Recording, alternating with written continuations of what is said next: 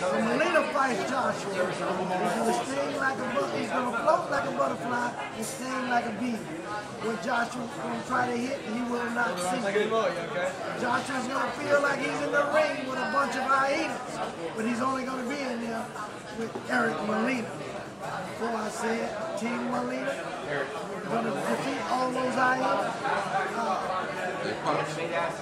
I lost my conception, but here is the reception. The fight may go 1, the fight may go 2. As we get down to Joshua, he may start to boom. That's a word we didn't want to say. So the fight may go 1, the fight may go 2. As far as we look at Joshua, we may be thinking movement. If the fight gets in the late rounds, we see Joshua going down. As the fights approach 12, we know that we're putting Joshua on the shelf.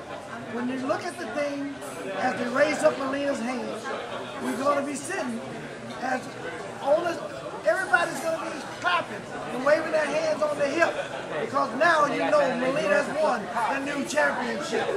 Down goes Joshua.